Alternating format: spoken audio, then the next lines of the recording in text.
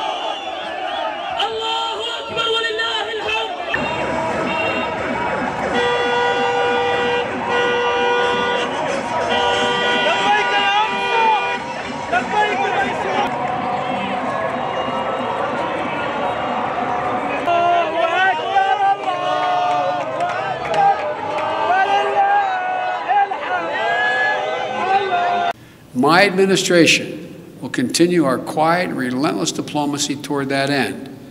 I believe we have a genuine opportunity to make progress, and I'm committed to working for it. As I said earlier today, the United States has approached the crisis in Israel and Gaza with a singular focus, bringing an end to the conflict as quickly as possible.